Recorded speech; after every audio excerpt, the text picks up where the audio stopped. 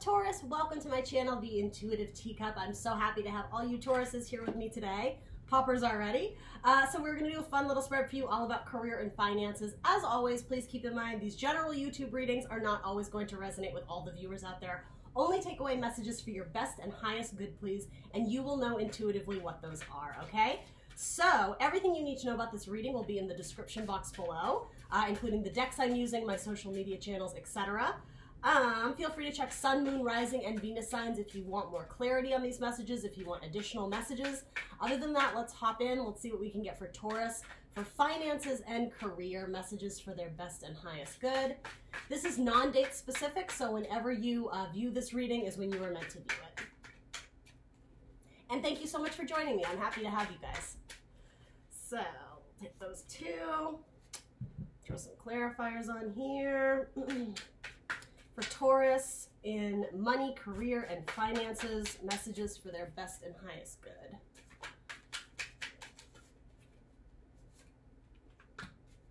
One more. That one. Oh, those two. Okay. All right, Taurus, let's hop in for you. So, coming up in your past, you have the Knight of Cups. Interesting. So, this is a Piscean card. It's Cancer, Scorpio, Pisces.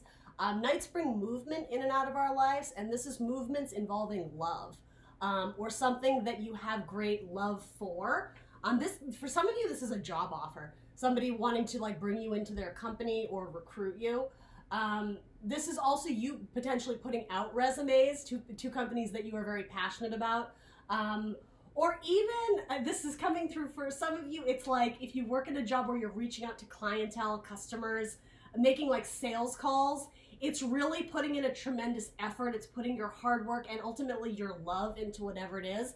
And so if you are working in a job where you don't necessarily love what you're doing, you see it as a means to an end of getting to the next step of achieving something within your desires, within your goals, movement forward essentially in your past. And for a lot of you having to do with love. And potentially creativity. Cups can be both creativity, inspiration, and sometimes spiritual too. So some of you may have had, especially if you're watching tarot, a recent movement in terms of your spirituality. That's a weird way of phrasing it, but something has changed your mind, or I want to say open your mind up to new potentials of investing your time in your mind, your body, your spirit, your emotional health, as well as your spiritual health. Being clarified, yeah, wow, by the Queen of Cups. Cancerian energy, Capricorn just had this come up as well. This is like the mother of love, if you will. Some of you may have a Cancer or a Pisces in your life. For a lot of you, this is you offering a cup to a application, a resume, an offering, recruiting someone who is the holder of this cup, who is the holder of this love. But again, in terms of career, it's something you want to be a part of. It's something you're literally offering your cup to the queen, okay? So for a lot of you, it's some sort of higher up, some sort of employer. This could even be you just offering a message. Maybe you take that scary step to knock on your boss's door and be like, hey, can I sit down with you and talk about like my career path for a few minutes? It's something like a greater step towards like a higher level or a higher position. And again, it could even be in spirituality and spiritual growth or creative endeavors of some kind. This, for some of you, this is also paying potentially your mother or a parent back if they lended or gave you a loan, either to I don't know, if they gave you a loan to invest in your career, or even, I don't know, like going back to school, like college courses, you're giving the love back, or if it's not financial giving the love back, you're paying back via favors. Like, I don't know, this is a stupid example, but like, okay, I'll mow your lawn this weekend, mom. Like, it's something like that. It doesn't have to be your mom, but generally maternal energy, grandmother, aunt, could be masculine as well, but someone who also is probably quite artistic, but extremely nurturing. So that's coming up in your past, Taurus. Very, very cool. I kind of like that. So in your present energy, ooh, Ace of Pentacles. I love it. So a new beginning, a new the beginning or the start of a new building towards something. I always say pentacles are sort of the bricks rather, in the path we're laying out to move forward, right? It's a seed that potentially grows into a mighty oak tree, right? So very cool to have in a career spread, particularly because pentacles do stand for money typically in tarot. It can be your health, your home, your career, but it can be funds as well. So maybe new funds are coming in, maybe by having this conversation with somebody in the past, putting out your resume. If they're not extending you a job, and for some of you it might be, you'll know if this is your story or not, gaining that new token, that new pentacle. It may also be receiving very wise wisdom, or I don't know, it's not words of encouragement, it's something tangible that you can take and do something with. So maybe you're being put on a new project. Maybe they offer you, or maybe they say, listen, I have no open positions right now, but if you meet with this guy over here, this might be a good role for you to try out, and maybe in the future we can talk. It's something like that. It's a tangible, like, okay, I'll take this and run with it. Being clarified by the Knight of Swords. Yeah, I'll take this and run with it very quickly. The fastest knight in the deck, Gemini energy, and of course this is Taurus, Virgo, Capricorn, earth signs. Something of the earth that can grow into something greater. But because it's being clarified by the speedy knight, you have two knights. So 2 cards of forward movement. That's really excellent, Taurus. This is indicating that this tangible idea, don't sit on it. There's something about there may be an expiration date to how long this is. It's not how long it's going to last. It's how long you have for the turnaround time to go after it. So if somebody gave you a token of advice or whatever, there's like spirit here is indicating with the Knight of Swords, go. Like they just shot off the gun in the air. It's like, go, Taurus. And that sort of makes sense. Earth signs in general do approach things in a more slow and steady, wins the race. Like, let's be very practical and analyze the details. And something about this, it's like it's money in the hand. Somebody just handed you something. So don't sit there looking at it and going, do I like it? Is it something about it? It's like, try it, go, just give it a chance. It's going to take you somewhere else, potentially in a new direction that you weren't even considering when this was first handed to you. Yeah, it's like somebody blew the whistle and it's like, and go, like now's the time. Like you've been thrown into the game, so it's like you got to take the ball and run with it down the football field, or however you want to say it. So your challenger focus had a ton of cards come out. So the grounds of it is the 3 of Wands, waiting for your ships to come in. So I'm so sorry, excuse me. The idea that if you make a little bit of progress in this career field, in this arena, if a little bit of funds come in, you're waiting to see the results of something bigger. You're questioning if you're going down the right path. With the 2 of Wands, I always say you've made... Sorry, Taurus, my camera froze. So with this card, I was saying the 2 of Wands, you've chosen the path. With the 3 of Wands, you're waiting for confirmation that you're on the right path. You're waiting for signs that, your ships are going to come in. Then ultimately you go to the 4 of Wands, which is the solid, steady foundations, but upward growth, right? So with this, your challenger focus to me is indicating that you want fast turnaround time. And I think it has to do with the idea that essentially this token that was handed to you, you were told to act fast, go fast. So just because you need to act on it quickly, what this is indicating is it doesn't mean the results of your hard work, of your efforts, the fruits of your labor are not going to come like this. There is going to be a waiting period, but it's saying keep working your magic. Keep putting your wand out and manifesting and creating, like almost throwing ideas at the wall until something sticks. Especially if you do some sort of artistic thing where like you're in a conference room pitching creative ideas and you're whiteboarding, it's like this is a weird analogy, keep regurgitating all that like creative energy or those ideas that you have, because like something good will come of it, even though you may feel a little bit stuck, like you're not gaining progress, you're waiting for the ships to come in, waiting for the money, waiting for the promotion, waiting for the new title. Be patient, Taurus. That's what this is saying.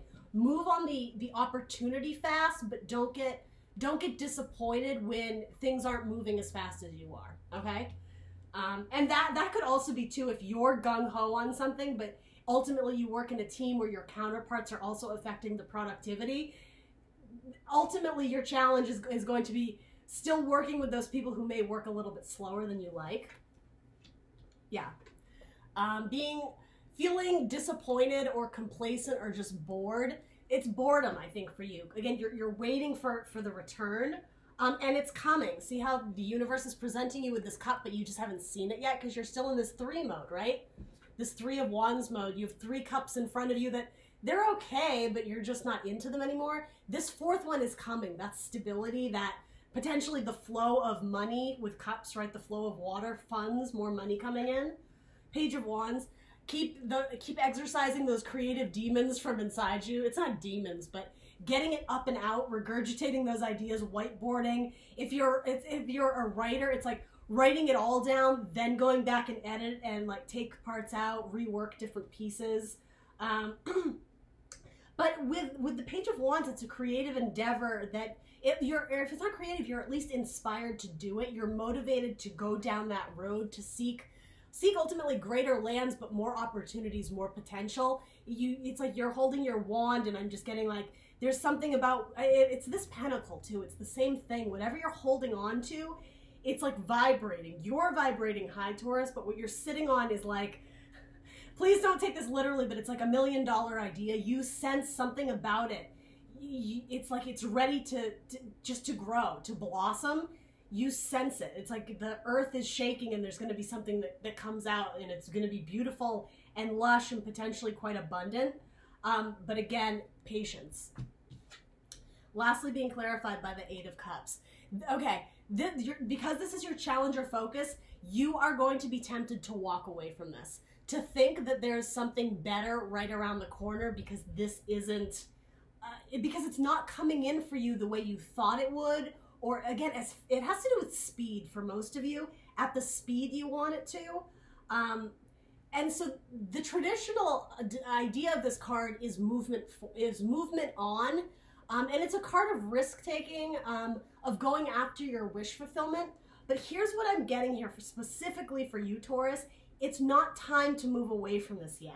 There's something that's going to be earth-shattering. It just hasn't popped up from the ground yet. It's like, again, you're sitting on this really great idea. Keep doing the work. Keep reworking it in different ways to try, to try all outcomes, to try all scenarios, throwing stuff at the wall, hoping it sticks. Don't move on thinking that there's something better just yet. Because I'm just getting this idea, it's going to take time, and it deserves your full attention. Otherwise, you're going to miss out on something big. It's not time to move on yet and cut your losses, because there's more to be had here. So the help available to you or potential guidance, the Hangman. I can't make this up. Absolutely. Hold on. Like, see things from a different perspective, right? When you're upside down, the world looks a little bit differently. This can be a frustrating energy when you're in that mode of go, go, go. Like, this is very slow. Sometimes it feels stagnant, but it ultimately comes right before transformation. This is the Hangman, right? Piscean energy. You had a couple cards of Pisces here, Taurus. Again, seeing things from a new perspective, maybe this is a card of sacrifice too. Sometimes it has to do with sacrificing. For you, I think it has to do with feeling like you're moving at a pace that is steady for you. This endeavor, this cast involves some lull time. And it's time for things to settle in, I'm just getting it's like watering a seed. When you water a seed, it doesn't spring into a flower the next day. You have to put your focus and hard work and efforts into it. And then when it's good and ready, it will transform, right? The Hangman goes into the Death card. Death is transformation. The cocoon to the butterfly, right? So the help available to you is just accept the fact that it's not time to move on. While you may have little bouts of frustration come up, like release control of trying to almost play puppet master. Well, this needs to go here, and then that's going to happen. Like, ultimately, it's up to the universe. So enjoy the lull times, even though you may feel a little bit frustrated. Know in advance that that's going to happen in this endeavor.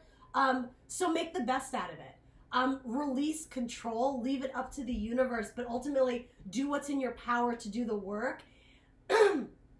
Because with hangman mode, it's like the answers are surrounding you. The way he's upside down to see things differently. If you're struggling with what path to take or which way to go with the business or who to bring onto your team, the answers are right around you. You just have to open your eyes and see it.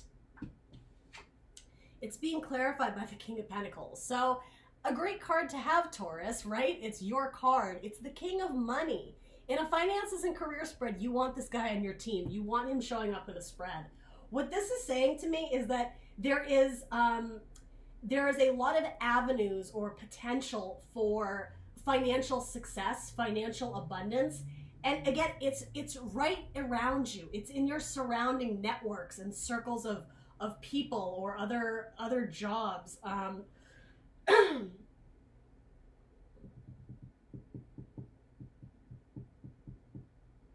This is someone who's, for a lot of you, this isn't going to be for everyone, this is someone who is going to be quite helpful to you, Taurus. And because you're putting in all your efforts into this project, you know, with zest, with speed, with excitement, they just haven't noticed yet. This could stand for your boss. The way these cards look to me, it's like he's on his throne, right? He's comfortable. He's assessing the area. He's looking over his kingdom. He hasn't noticed you in hangman mode yet.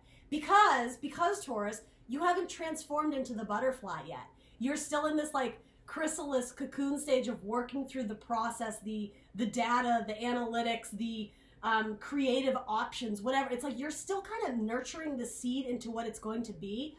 It's either once you start to transform or once a major change happens, it's going to catch this person's attention and they're either going to invest money in you or like bring you in for an interview, or like there's something to be had with these two people, Taurus. And I'm pretty sure this is you coming up in the spread.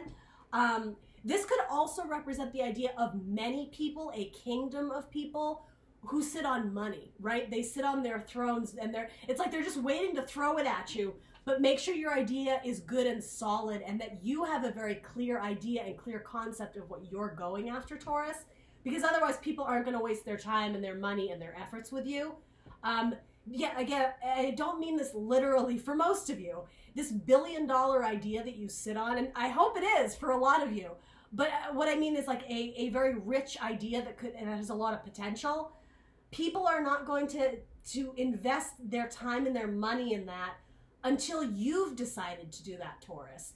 For some of you, because it's like the waiting for your ships to come in, you're questioning something or you're not confident about what you're moving forward to do. So this is like saying get all your ducks in a row. If this is something that your heart is being called to do, you feel passion, you feel motivated, you feel desire to chase after this, then don't just sit there under a tree, right? Make changes to go after it, to bring that success into you so that other people around you will start noticing and doing the same, right? They're going to follow your lead, Taurus, essentially.